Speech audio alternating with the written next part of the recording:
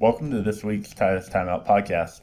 I'm Matthew McLaurin. In this episode, we'll be discussing fume hood types and how they work.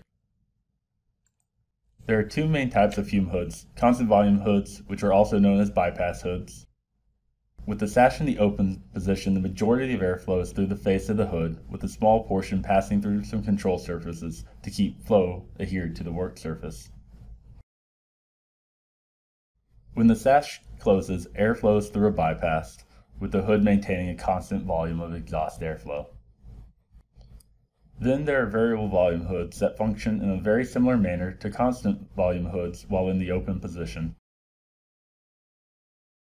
However, as the position of the sash varies, the volume of airflow changes to maintain capture velocity. The change in volume can be controlled by a number of different methods, including sash position, differential pressure, measured velocity, or even particle count.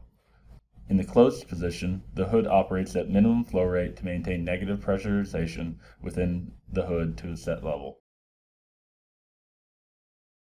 With either type of hood, it is crucial to maintain the velocity through the face of the hood.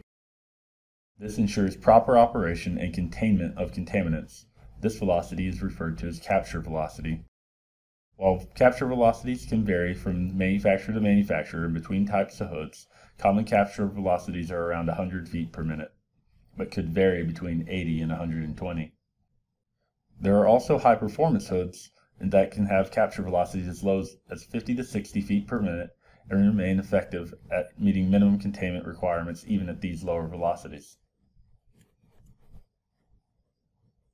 Capture velocity can be affected by external air motion, either from movement of the occupants in the room or those working in the hoods. This can result in air and contaminants escaping from the hood. It is recommended that velocities in front of the hood are designed to be 30 to 50% of the capture velocity. Air motion in front of the hood should never exceed the capture velocity and should generally be 50 feet per minute or less. With high-performance hoods that can have capture velocities around 50 feet per minute, this means keeping any air motion in front of the hood to a maximum of 25 feet per minute, which can be extremely challenging to maintain. In a future podcast, we'll discuss how to select and place diffusers in rooms with fume hoods. For more information, please check out our previous webinars and podcasts on the Titus YouTube channel. Don't forget to subscribe while you're there, and thanks for taking a time out with us.